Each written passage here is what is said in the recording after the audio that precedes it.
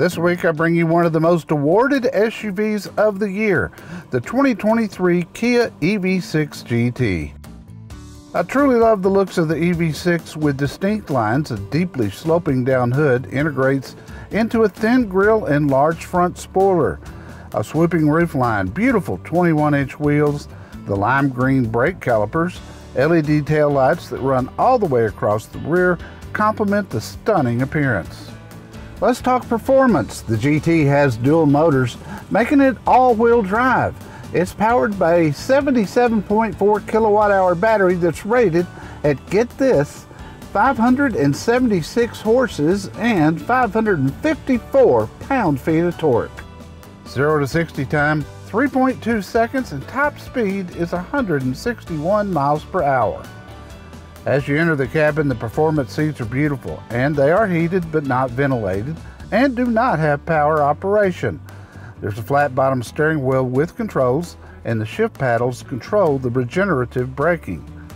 The gauge cluster is 12.3 inches, colorful and configurable, and it gives you a ton of information. There's an augmented reality head-up display that's really cool. Sitting next to that is a second 12.3-inch screen that operates the Meridian sound system, navigation, Android Auto and Apple CarPlay, voice command, Bluetooth system, and Wi-Fi. Everything is lightning fast to operate and very easy to understand. The center console floats with storage underneath and USB and power ports. It's wide and there's a round gear selector, the start button, 2 cup holders, and a cell phone charger. Your elbow sits atop a very soft glove box that has a lot of room inside of it. Rear seat room is surprisingly good, and the headroom was good considering the sloping roof line. There are air vents, USB ports, and power ports. Cargo area is good with the second row seats up or down, and there is a frunk in the front with an enclosed cargo box. Everything you see on this video is standard. You get adaptive cruise control, dual zone climate controlled air conditioning, a power sunroof, keyless entry, remote start, a power tailgate, and a fantastic rear camera system. On the safety side, you get rear camera with cross traffic alert, forward collision avoidance, blind spot warning and avoidance, lane keeping assist, parking sensors, remote parking assist, it'll park itself with nobody in the car, and a lot more. The EV6 GT drives great, acceleration is amazing, and handling was surprisingly good.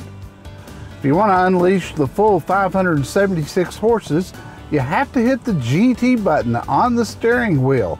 This also puts all the power to the rear wheels for those who want to go drifting. Let's talk about charging and range. The added horsepower takes the range down to 206 miles. Less than that if you drive it to its full capabilities. Charging with a level 3 charger can be done in just 18 minutes. Chargers plug in from the right rear tail light. The EPA rates this EV6 GT at 85 mpge in town, 74 on the highway, and 79 combined. MSRP is $62,895 before the $7,500 federal tax credit if you lease it. If you're going to get an electric performance SUV, the EV6 is the pinnacle. Thanks for riding along with us today for another CarPro test drive, this week featuring the 2023 Kia EV6 GT.